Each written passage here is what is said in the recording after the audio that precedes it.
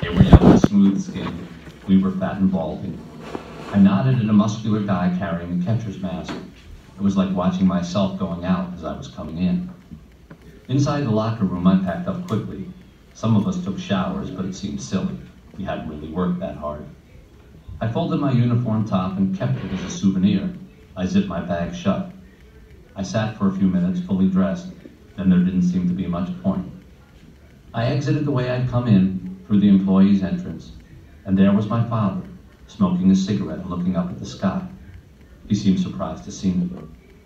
"Thanks for the cleats," I said, holding them up. "What are you doing out here?" he said, annoyed. "Can't you find someone to talk to in there?" I spurted out a sarcastic breath. "I don't know, Dad. I guess I just came out to say hello. I haven't seen you in like 2 years. Jesus." He shook his head in disgust. "How are you gonna get back in the game talking to me?"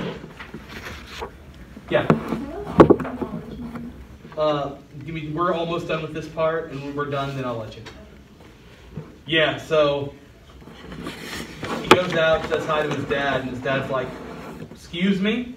Aren't you supposed to be in there making connections? Finding you a baseball job? Why are you out here talking to me?" Like, "Dad, I haven't seen you in 2 years. You dropped off my cleats, didn't bother to say hi. I thought I would say hi to my father." It was like, "Get back in there and find a job." You know, as always, his dad is worried about one singular thing: baseball. And without that, there's no point. At least not for him. That's the whole point of his relationship with his son: baseball. Chick finds out his mom is gone. "Hello?" My wife's voice sounded shaky and disturbed. "Hey, it's me," I said. "Sorry." "Oh, Chick, oh God, we didn't know where to reach you."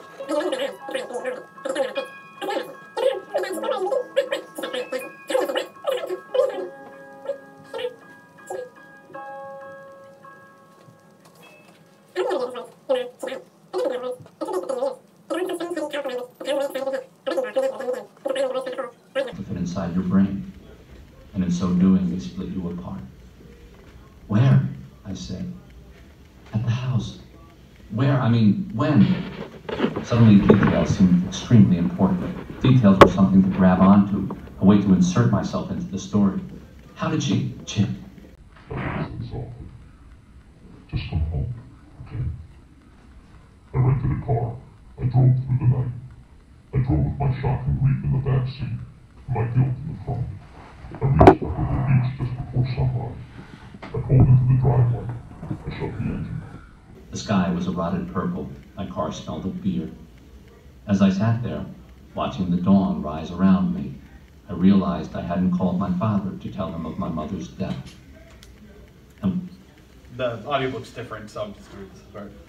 I sensed deep down that I'd never see him again, and I never did. I lost both parents on the same day. One to shame, one to shame. Now, I really think one of the most important lines in this book is here. I drove with my shock and grief in the back seat and my guilt in the front. So, I mean, obviously he's sad that his mom is gone. Of course he is. He's mortified.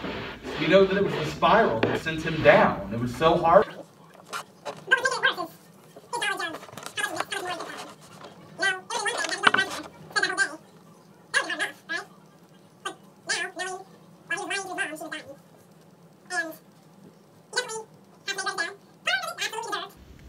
Part of it, probably not. I mean, it's not like his dad knew. Hello. Hi. Thank you. Uh-huh.